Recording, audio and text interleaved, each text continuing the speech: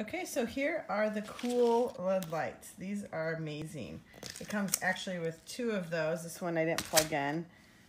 So we're redoing my daughter's room, and we're going to be putting these in her room. Obviously, hopefully they're not going to be flashing all the time. You have the remote, and you can change it to whatever you want. Let's just go ahead and try it. Let's just push red.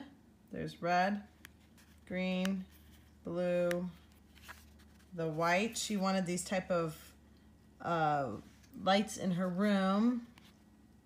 So here's the teal. Let's see, where do you have? This was the jump one. I like that. It's good for, you know, just for fun. So just make sure when you put these in, there's little arrows that you kind of need to make sure you match them up, because I couldn't figure out for a long time why it wasn't working, and it's because I had plugged it in wrong. So these are amazing.